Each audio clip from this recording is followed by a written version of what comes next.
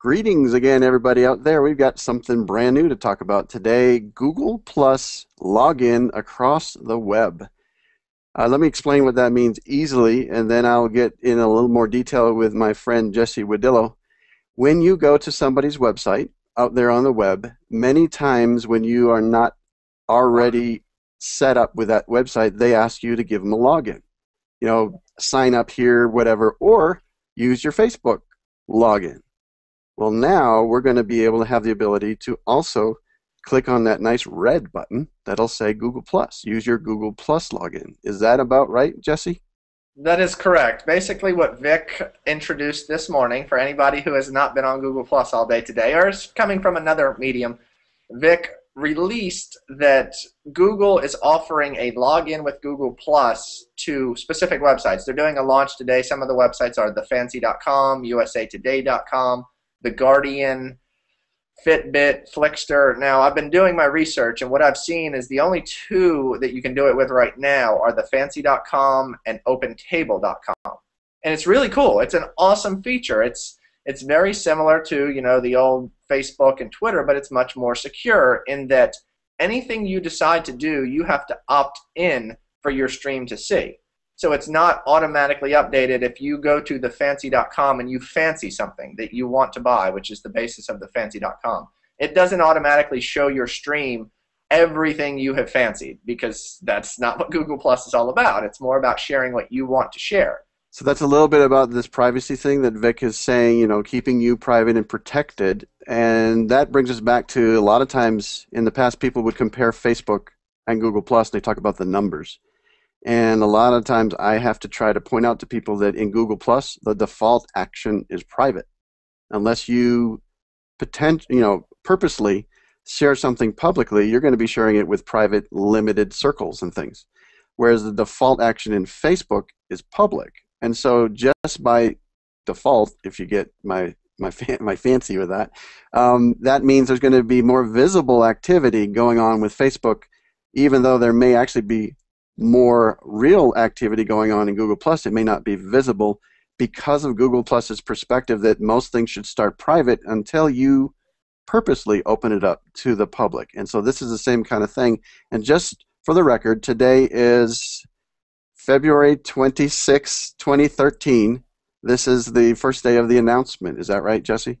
That is correct. It literally this morning at about 11 o'clock, it was announced, and we're just at 5 o'clock p.m. on the East Coast starting to see these major websites roll it out. And I've played with the fancy one for about 30 minutes, and basically you have the opportunity to invite your friends. It's just like Google Plus. When you log in, you see your little avatar picture in the upper right. It's the same way. You can click on your picture. You can do a lot of the same features you can do on Google Plus. This is all based on their website with thefancy.com. Each website's going to be a little different. I think they've done an amazing job. You can invite friends individually. You can invite circles. You can tell circles what you've done. You can privately say what you've done. If you've ever done a Google Plus local review, it's very similar to that. Anything you decide to do on the fancy, it asks you if you want an opportunity to share it with your friends, but you don't have to. And you can change that default setting as soon as you okay the app. When you sign up through the fancy that you will allow the app through your Google Plus profile, you can say, do you want stuff to share to a certain circle, or do you want it to be private? And of course I selected private, but that's an opportunity you have at every step, which, like you said, is very different from Facebook.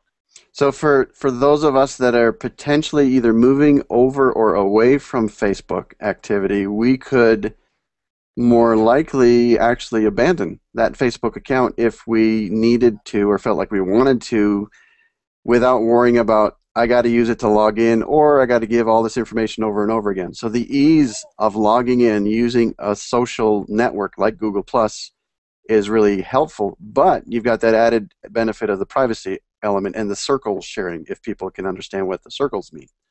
Yeah, and I will say this to a lot of people, it's still very, very early. Yeah, it's the first day. There's 5 websites with it right now. We're not shattering the internet today, but it is a great step because it's showing that Google Plus is reaching out to third-party websites as far as, and I think this is coming, it's not released yet, but I think comments are coming. Third-party comments through Google Plus, meaning when you go onto Huffington Post or CNN or Fox News or whatever website you go to discuss things, you will be able to then log in with your Google Plus profile, make a comment, and people can connect with you through your Google Plus profile rather than having to do the Facebook and Twitter thing. Now that's a prediction, right? That's not something that's just happened today, right? That is correct. But in the API, there is a section for comments, but those comments are third-party comments. So that means that they are just comments within another website. It's not going back and forth to your Google Plus profile. So when you comment on a third-party website, that comment is not going to come back and show up on Google Plus, which is very important because everything we do outside of Google Plus, we probably don't want our stream to see. And once again, the privacy issue there is what we're looking for. Cool.